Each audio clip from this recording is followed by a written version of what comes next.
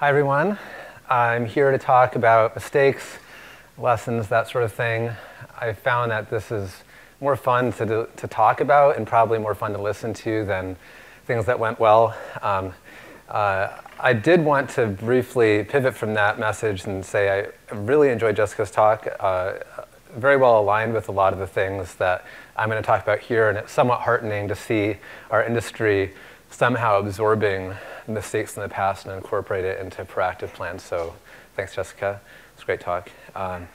So I'm going to start by talking about Google a little before I joined. So I joined Google out of college directly in 2003.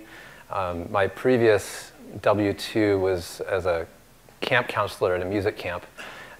And prior to that, I was in an ice cream shop. So I remember my first day at Google, my tech lead on my first project, this guy Andrew Fikes, who's now, I think, a distinguished engineer, a Google fellow or something like that. I remember telling him I was going to go to the bathroom, as I thought I was supposed to tell someone about. So, I had no idea what I was doing. But it was really interesting, and I was a sponge for information, and both technical and otherwise, and I observed a lot of things about what was going on around me. Some of the stuff we're talking about here predates my time at Google, kind of 2000, 2001. I hope that the oral history of the place was strong enough that what I'm representing here is accurate.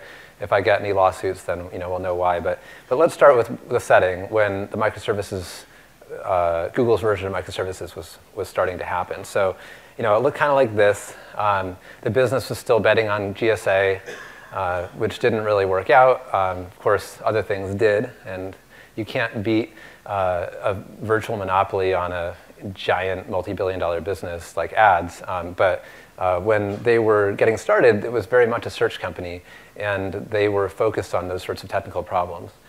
The impetus for a lot of what I'm about to talk about came from this slide.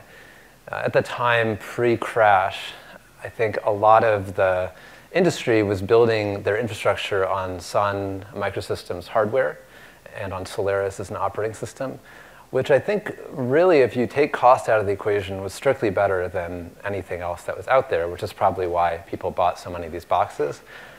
But man, they were expensive. I mean, it was really brutal. And if you filled a full data center with them, which is what Google would have had to do, it's actually kind of going to affect your runway and your bottom line. So naturally, what they did was say, well, Linux is imperfect, but good enough. Commodity hardware is really cheap.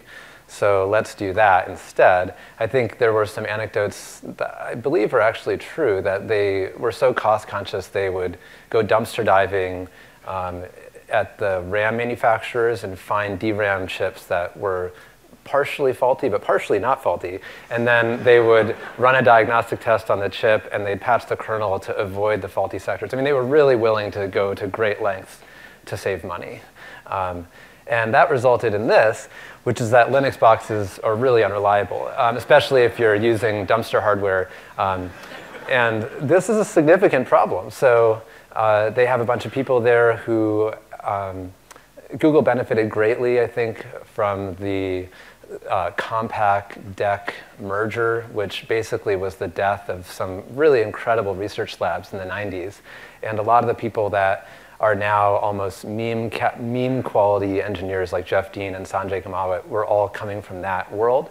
And they thought this was an interesting problem. Like, how do you build software on top of hardware that's this unbelievably unreliable?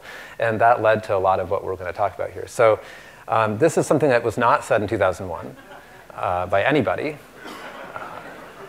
And this is the situation they found themselves in. Let's write some cool software. The closest thing they had was this. I don't mean to, I'm not poking holes at the GNU Foundation. I think it's great what they've accomplished, but this is about what you had. This is Wayback Machine. I went on Wayback Machine and pulled these circa 2001. And that's about what you had going if you wanted to build software from scratch in 2001. This is the open source starting place. This is pre-Hadoop, of course, and things like that.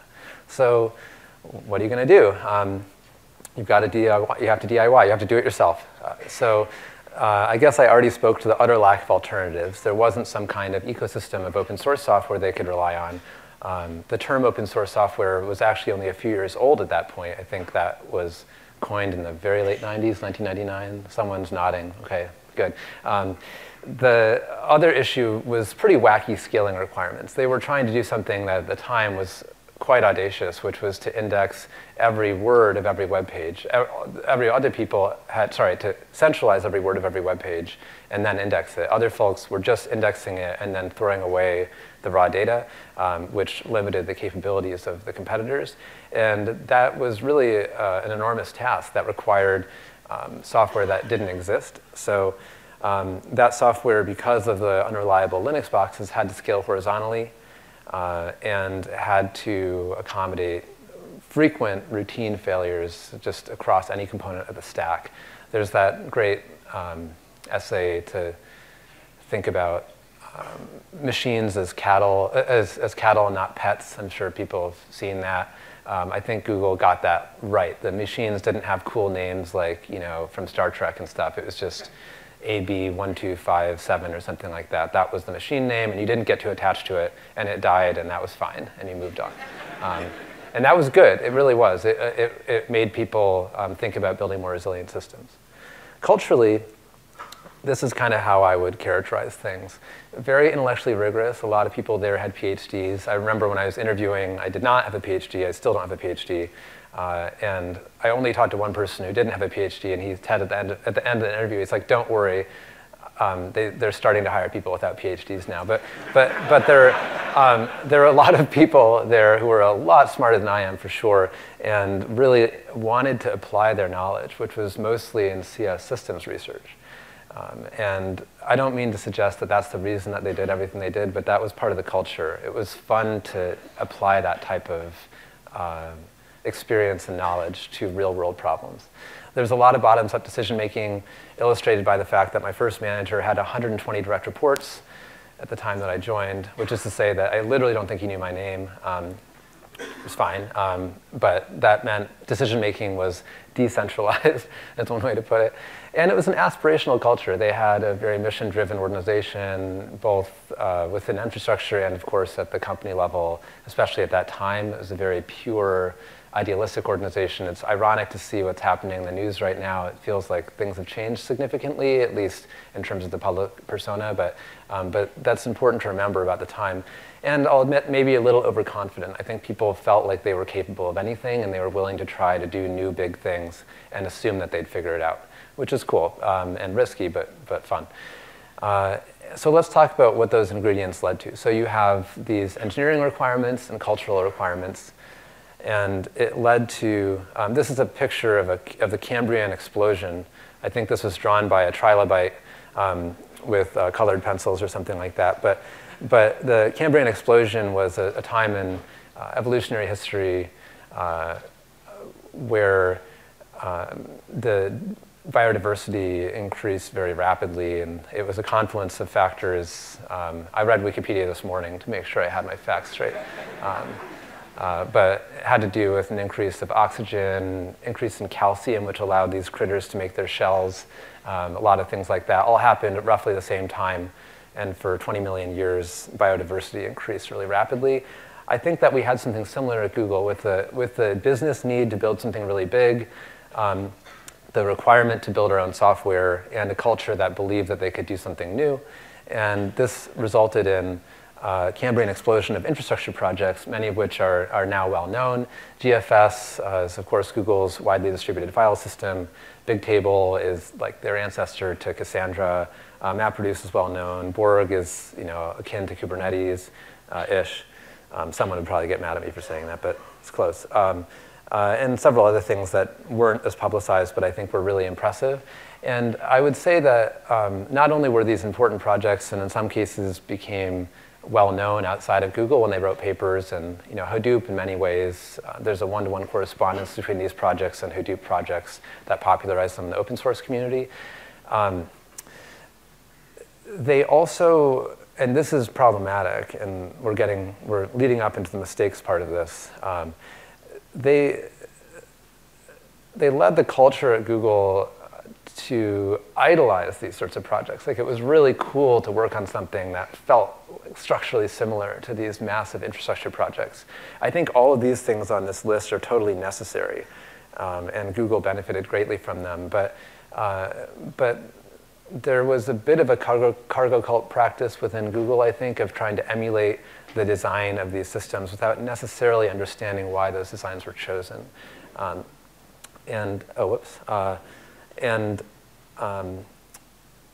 Those designs in many ways look a lot like microservices do today. That's why we didn't call it microservices, but I think structurally they look a lot like microservices. They wanted to create something that would scale horizontally. They wanted to factor out user-level infrastructure like RPC, service discovery. The stuff that's in the quote-unquote service mesh now was factored into these giant client libraries that are still, I believe, in use widely at Google today. It's called Google 3. If you build a hello world binary at Google, it will consume 140 megabytes of binary just to link in this user-level kernel that they basically built to do all of this stuff and factored it out. And they also moved to something that looked a little bit like CI/CD. Before that was cool. It starts to feel a lot like microservices, but the decision to do this was motivated by computer science requirements, which I'll talk about in a bit, which I think is a funny reason to build microservices for most organizations today. So let's start talking about the lessons that I think we can extract from this experience. The first one is to know why you're doing it, which is what I've been alluding to, foreshadowing, I guess, in the last couple minutes. So this is, I think, the only good reason to build microservices, is that you're going to ship your org chart. It's a perfectly good reason, but it's the only reason I think that most organizations should build microservices. And this isn't really why Google did it. Google did it for computer science reasons. And I'm not arguing that there aren't also benefits from a computer science standpoint, but there's certainly a lot of pain points. And if you go into microservices thinking that it's going to go smoothly, and you haven't educated yourself about all the failure modes, it won't go smoothly, and it might actually be regrettable. I've talked to some organizations that have actually rolled back microservice migrations because they got in over their skis, and it was pretty painful. You should know why you're doing it. And like the folks at Google that were emulating these giant infrastructure projects, sometimes I think they were building architectures that weren't necessary. And I think the smart money is that if you don't need them, you probably shouldn't be doing it yet, because it actually makes things a lot more difficult.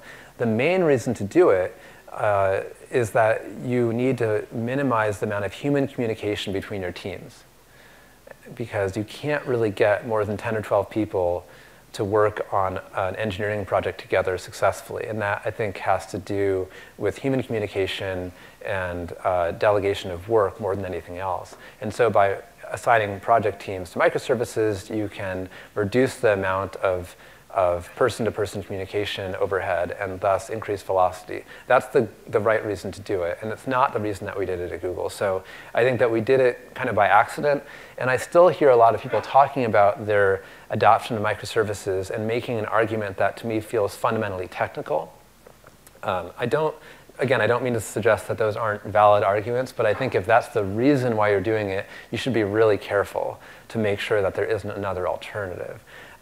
We did see a lot of pain. This was the message I often heard from management. I built a lot of monitoring systems that were designed to benefit all of Google, and we would inevitably have discussions where, our customers were Google projects, some of which were things like search and ads, and some of which were features that you haven't heard of in the Google Drive admin console, which is a perfectly important project for Google Drive, but didn't have very high throughput and had a different set of requirements than search and ads. And what makes sense for search and ads really only makes sense for massive planet scale services. And this is something Jeff Dean would say, which I really liked, which is that you can't really design a system to work for more than 3 or 4 orders of magnitude. And by that I mean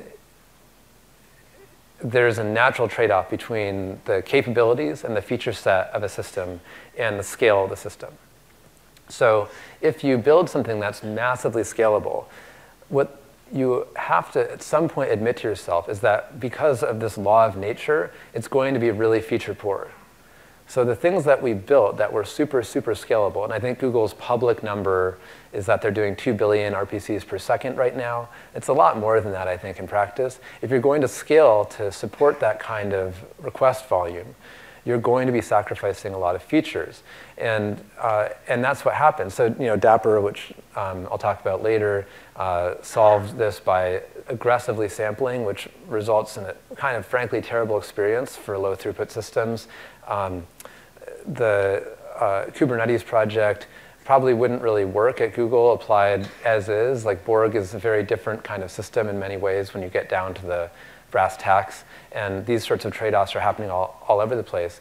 But the result for application programmers is that there were a bevy of requirements that were used to standardize the development of what were essentially microservices for search and ads. And those requirements made life miserable for people who were developing smaller services. This was, is anyone here an active Google employee? Can you raise your hand? Oh, good. So I really want you to find the Broccoli Man videos and leak them on YouTube so bad. There's this amazing video called Broccoli Man where someone who was frustrated by this made this video about a mythical, fictitious service that was just designed to take a pretty static 5 terabyte data set. So more than you can fit in memory, but certainly you can buy 5 terabytes worth of disk at Fry's for like, a couple $100. It's not like that big of a deal. And what you have to do to get that into production at Google, it was just such a hassle. And it was because of all of the requirements to have horizontal scaling for search and ads were being foisted on even small projects. I remember I did Google Weather as a 20% project, so you search for weather San Francisco and it would come up. And I finished the prototype in like a week. I finished a production version of the essence of the code in like another couple of weeks, and I spent 6 months, granted it was a 20% project, I spent 6 months actually releasing it because of the checklist of things that I had to do. And this is what happens if you build microservices and focus on computer science and not focus on velocity. And I think you should understand what you're doing and make sure you focus on velocity and keeping that checklist sane and reasonable and appropriate for the types of services that you're actually building. Because facilitating high throughput is different than facilitating high engineering velocity. I'll leave latency alone. Latency is really important, but there's a trade-off between throughput and engineering velocity that's reflected in decisions around whether you should use JSON to communicate or some really tight binary protocol, for instance, or how you want to think about monitoring and observability. These sorts of things will slow you down. And this was enormously painful for most Google projects, which weren't as large as search and ads. Lesson 2. Yeah, serverless still runs on servers. We didn't call it serverless. I have a little rant about this. So here's a quiz. So I'm going to put things on the screen here. This is a ham sandwich. This is Roger Federer. This is a monster truck, Mount Fuji, and Lambda, Amazon Lambda function. These are all serverless.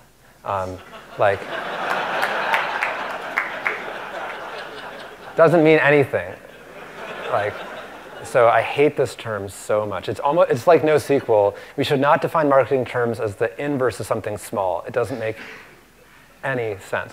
But nevertheless, this is the world we live in. I'm going to keep on calling it fast because that at least makes sense. Functions as a service, but whatever. I'm over it. So this is a list of latencies for various things. At the top, 5th down, you have main memory reference. So that's just if you have a cache miss, it takes about 100 nanoseconds to reach main memory.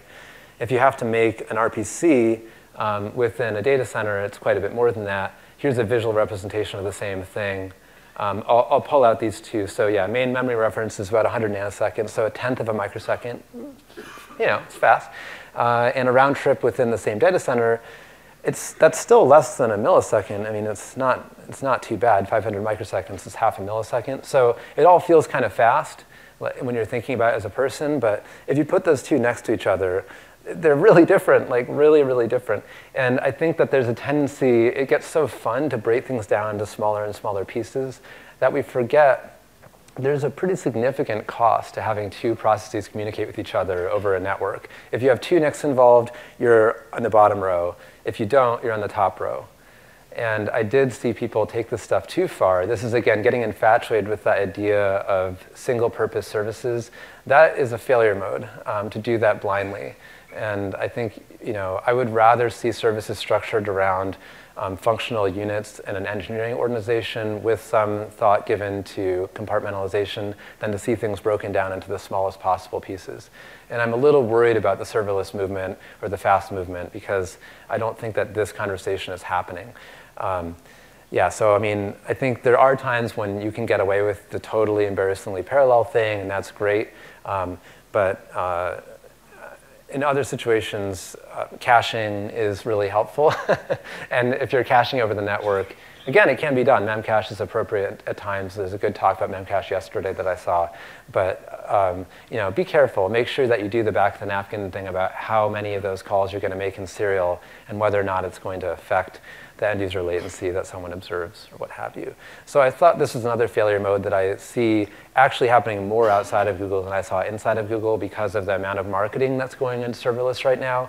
Serverless as a concept, as I was complaining about, sure, like fine. If we're talking about moving away from worrying about etc files and stuff like that, that's all good. But if we're talking about functions as a service specifically, which is I think what most people are thinking about, just caveat emptor about what you're doing. Make sure that the functions are right-sized for the systems requirements you have. Lesson 3, so independence. We were talking earlier about the reason to adopt microservices being fundamentally about team communication and independence of thought and so on and so forth. And it starts to feel a little bit like hippies to me. It's like every team is their own independent decision-making unit.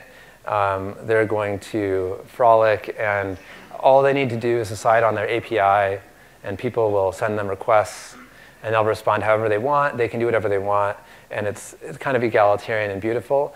This is an absolute train wreck. This is actually the company I was talking about earlier that had to roll back microservices. This is exactly the thing they did wrong. The issue is that it's actually fine for that individual service while they're developing their code, but at some point you have to deploy this thing. And there are a bunch of cross-cutting concerns that crop up, especially in production. The obvious ones are security, monitoring, service discovery, authentication, these sorts of things. They are cross-cutting concerns, and you have two issues. One is that each of those teams has to take on the operational burden of dealing with those things themselves, which, if you're doing microservices right, the teams are relatively small, and so that's actually like a meaningful tax on them, and you don't get to factor that out. The other problem is that some of these things are fundamentally global. I think observability specifically, which is where my brain is spending most of its time these days, observability specifically greatly benefits from a global view of your system. And if you let teams make their own decisions, you will not have a mechanism by which to observe everything. Jessica spoke to this well. I think Airbnb sounds like they're approaching this the right way right now. But this is a significant problem. And I think that when people pursue independence, they should think about which dimensions are actually independent and which ones should be delegated to some kind of platform team. I was talking to someone this morning from O'Reilly about books that I think that we thought might be helpful for the microservices space. I think it would be wonderful to see a book about the project and person management aspects of microservices and how to figure out what should be factored out as independent and what shouldn't. I think ants have it right. These little guys and gals, I can't remember if they're guys or gals. The gender stuff is confusing with ants, but the ants, regardless of their gender identity, are independent and they do their own thing. But there are some rules, some really firm rules about how they behave. And sometimes they're painful. I think they do things that are borderline suicidal at times, but they do it for the greater good. And it's probably frustrating for that ant, but that's kind of the way it works. And it is frustrating to have a very short prefix menu of languages and technologies you can use, but it's probably for the best that your organization has a very short list of platforms they have to support for microservices, and that people are doing this right. I will give Google credit. I think this one they got right. Google was kind of maniacal about factoring things, and in a way what I'm suggesting is that you just factor things out of your services. I like ants, so I have a few more pictures of ants doing things. So this is their service discovery. You know, if they find food, they find food through a random walk, they go back to their nest and lay this pheromone trail, and then all the other ants smell that and follow it to the food source. It's like really smart, you know. I'm sure people in their CS classes in college some of us got to program. We had a fun ant assignment to build a simulator of this. It's very elegant, works really well, and is a, you know, collective behavior, collective evolutionary behavior.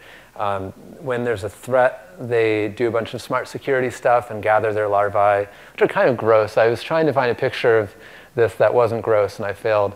But it's still cool. They take all their larvae and they hide them away somewhere. And this is, again, a collective behavior that is for the benefit of the colony. And together, they build some pretty amazing things, especially considering that they're insects. They're definitely good engineers. I think they got it right. So I think we need to think more about ants than the kind of hippie ethos. I love hippies, by the way. I think if I were born 50 years ago, I probably would have been a hippie, but here we are. They have a lot going for them, but they probably should not go into engineering management. I think it's the wrong set of beliefs and values for microservices. Okay, lesson 4, all right. So now we're getting, as we go further, we get closer and closer to my heart. So I worked on Dapper, which Randy alluded to. I also worked on this project called Monarch, which was, I don't think Google has written a lot about. There was a talk that this guy, John Banning, who's a friend of mine, gave at Monotrama 3 years ago. It's a really big project, and he tried to condense it down to a half-an-hour talk, so it covers a lot of ground. But it was basically like a high availability time series monitoring system for all of Google that was run as a service.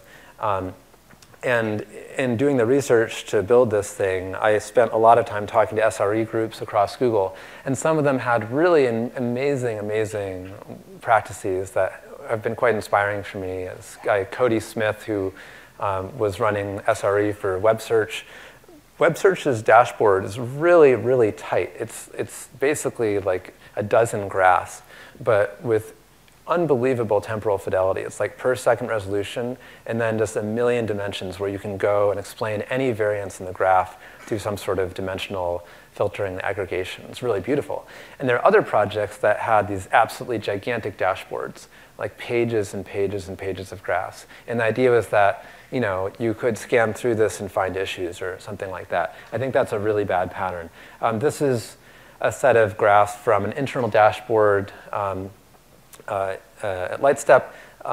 This doesn't matter what the issue is, but let's just examine this together. So I think it's pretty obvious that around 12 something happened. I'll just say it was bad. It wasn't like an outage, but it was definitely pageable.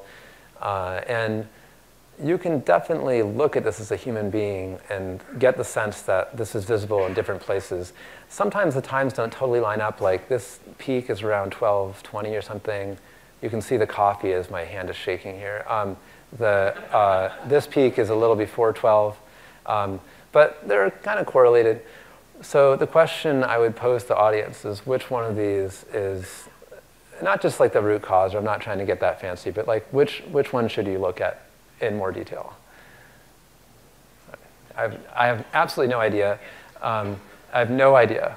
And the only way you could know that is if you really understood the systems involved and could read the tea leaves to know what the implications of these graphs are. You'll probably only know that if you're on call and you have to find it out the hard way, and then you'll remember that because of trauma and stuff like that. So this is a bad situation. And this is actually only, I mean, I wanted to make the slide sort of legible, so this is 8 graphs. There are another dozen that showed the same thing. And if you have a page and page and page and page and page of dashboards that basically show a single failure over and over again, it's actually not that actionable. And this is a significant problem for observing microservice architectures, because each service generates a lot of pro forma dashboards around RPC and service mesh or whatever, and then you have the business metrics that you put in there as well. when it's all said and done, you're looking at cascading failures across a distributed system that will be visible in many places. And the nature of microservices is that they have interdependencies, and you've built your org specifically so that you don't understand your dependencies anymore. That is the whole point of microservices, is that team A depends on B, depends on C, depends on D. D has a failure. It's reflected in C, B, and A. And how you're supposed to figure out which one is the root cause by looking at squiggly lines is absolutely beyond me. The dashboard should probably be limited to SLIs, service level indicators, that are actually representative of what your consumer cares about.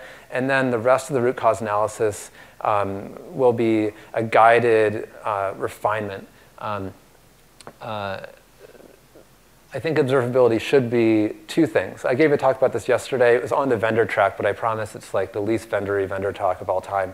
And you can dig up the slides if you want. It's much more detailed than this, but there are really two things you need to be doing. One is detecting critical signals. So that's the SLI piece, and doing it very precisely.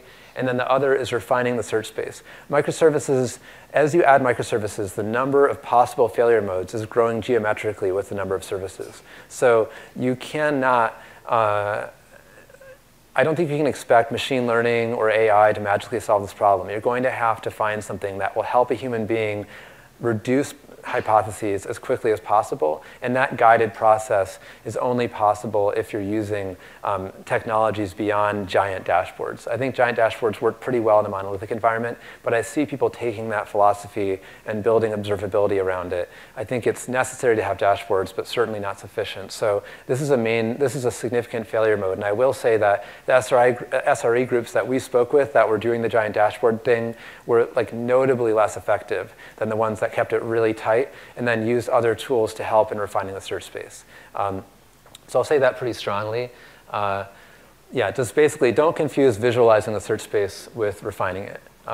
You don't want to visualize the whole search space. It's too big to visualize. And human beings aren't capable of processing that much information. So this one I'll say pretty strongly. And at Lightstep, we see customers struggling with this kind of stuff all the time. This is not a vendor talk either, but just anecdotally, this is something I see a lot in the field. I don't know if people here have experienced this, but I think it's a real failure mode, and Google definitely saw this as well. We had, I won't say which, but there was a large Google service, household name kind of service, that had to use a code generator to generate their alerting configuration that ended up being 35,000 lines long. And then at some point, that stopped being sufficient. I don't remember all of the reasons for this, but then they had to start hand maintaining this 35,000 line alerting configuration written in this totally obscure DSL that was internal to Google. And the amount of pain that was involved there was just really extraordinary. And it was because they confused alerting on SLIs with alerting on possible root causes. You shouldn't alert on root causes. That should be part of the refinement process. You should alert on SLIs, of which there aren't going to be that many for any particular system. Yeah, lesson 5 was really something that is very near and dear to me from Dapper. This goes back to a certain extent to the earlier comment about Google systems being so large that it reduced the feature set of our solutions. We were contending with requirements from search and ads that required Dapper to support many hundreds of millions of queries per second, which became billions of queries per second. And the only way we could do that was to sample really aggressively. So let's talk about distributed tracing really briefly. I'm actually just curious, show of hands, who basically has like a rough familiarity with distributed tracing as a concept? That's cool. That's great. Like a year ago at a similar conference, it was not that many people. But the basic idea is that you have your microservices, which look like polygons, of course. Earlier, they looked like trilobites, but now they're polygons. So you have your polygons, and there's a transaction that goes through these things. The transaction will touch not all, but many of your services. And you need to be able to understand what happened. At a very basic level, you just want to say, OK, well, this request started up here, and you want to follow it as it takes its journey until it exits your system. That's the basic idea. It's not that hard to understand, but it's something that a lot of people exist without. And the alternative is to start like trying to get people on the phone to help you debug stuff, which is really painful. So tracing can be really useful. The trouble, yes, right. So the trouble is that tracing has sort of a dark secret about the data science and data engineering of this diagram. So let's do a reality check about the data volume here. So you have the actual number of transactions at the top of your stack, which is growing with your business, hopefully anyway. And so that's going up into the right. That's basically OK. But now you are going to multiply that roughly by the number of services. So as you move to microservices, the data volume is increasing not just proportional to the transaction count, but proportional to the number of services you run. That's being multiplied by the cost of the network and the cost of storing this data. And then you need to store it for some period of time. So let's say that's order of weeks if you want to be able to do a meaningful before and after. That's at least weeks, hopefully more if you can afford it. And basically that's totally way too much data just from a first principle standpoint until they invent much faster networks or much cheaper storage. It's just way too much data. This is reflected. Your pain is probably that your Splunk bill is too high or that like your elk thing is falling over. That's the way this manifests. I don't know if that resonates with people or not, but that's what happens if you take logging data, treat it as tracing data, and then try to centralize it with the same pipeline you used for a monolith. And distributed tracing is usually thought of as these chiming diagrams, but it's also really just a way to do transactional logging with some kind of sampling built in. And with Dapper, we had to make this work for web search and ads, and so we sampled aggressively. So the very first thing we did before the transaction even saw the light of day was to flip a coin and throw out all but 1 out of 1,000 transactions. So that reduces the data volume by 99.9%. And that was helpful. It turned out that wasn't enough either. We'd get to a regional level. To even centralize that 1 out of 1,000 was deemed too expensive. And so there's another decimation to get to 1 for 10,000 before we globally centralize this data, where we could do MapReduced over it and do more complicated analyses. And this is what was necessary to make this work at Google. On a personal note, I really regret, deeply regret that we did it this way. I think we could have figured out a way to provide more knobs and default to something a little bit more featureful, frankly, than what we did with Dapper. And I think the main reason that I ended up doing this company with Lightstep was basically that regret was so profound for me that I couldn't bear to continue living without seeing what would happen if we didn't do this. But this is a significant thing. When I was pretty young, and Dapper was started by Sharon Pearl and Mike Burrows, who both came from that aforementioned compact DEC merger and weren't super happy. Mike via Microsoft Research. And when he was at Microsoft Research, he was working on Bing Search, or whatever it was called, the Microsoft Search thing. And so when he went to Google, they said he wasn't allowed to work on Google. I think he's on Search. And I think he's the only person to honor a non-compete in California. So for a couple of years, he didn't. So he built Chubby, which is kind of like Zookeeper, and also worked on a number of other projects. And Sharon, the reason I worked on Dapper was that there was a thing they did early in my career there where they set you up with someone who was as different from you as possible in the org. So they looked at what languages you worked in, how long you've been out of school, what your office location was, how you reported into the organization. And it was like a 9-dimensional space. Sharon was literally the furthest from me in this 9-dimensional space of anyone who opted into this survey. And I was working on ads at the time, which I frankly didn't enjoy that much. And I just asked her what she was doing. And she rattled off a list of projects and mentioned Dapper as this sort of thing that was on ice because they didn't really want to productionize it. And I was just like, that sounds so much more interesting than what I'm doing. And because I manager had 120 direct reports, I just started working on it. And but at some point I had talked to this guy, Luis Barroso, who's an amazing person, was a mentor to me at the time, about my desire to do something that was a little more ambitious. And I think he gave me the good practical advice, it's enough to get something to run on root on every machine at Google. Why don't you just solve that problem first, which is just really a political and kind of, it's a trench warfare kind of project. But But that's what he told me to do, and I did, but I really regret this. And there are other ways to do this where you do keep all the data. I mean, I'm trying not to make this a Lightstep thing, but regardless of Lightstep, I think this affords you a lot of opportunities in terms of the way that you understand a system. And now I'm almost done. I wanted to leave, as much time as I could for questions. Looks like we'll have about 8 minutes for questions. So yeah, I mean, there's 2 drivers for microservices: independence and computer science. I'm not saying it's not computer science for you, but it's probably not. Make sure that you're thinking about why you're doing it at an organizational level, and that you're optimizing for velocity and not engineering velocity and not systems throughput, because they result in different systems. You need to understand the appropriate scale for any solution that you choose. You know, the whole serverless fast thing, don't keep on making things smaller and smaller just because it's fun. Like, you'll regret that. Be an ant, not a hippie. Observability is not about the 3 pillars.